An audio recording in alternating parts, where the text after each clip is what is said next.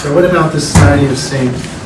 Peter? Okay, it was started by Father Basic. He was a Society of Pius X priest. And then when Archbishop Lefebvre consecrated those 4 bishops, Williamson and the others, he broke away and went back to Rome.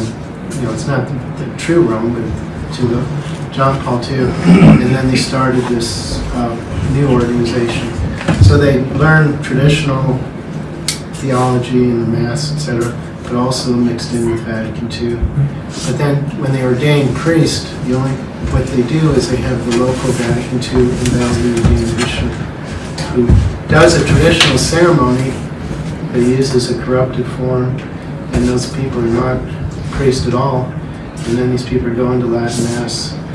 You know, every Sunday you think, oh, this is so beautiful. We're still part of the church, but these priests, so-called priests, can't bless the ministry. They can't say Mass. And then there's other tradition. You know, there's after Vatican II, there's the older priest who, a very small number, but just continued saying the true Mass. They weren't part of any organization, but most of those have passed away.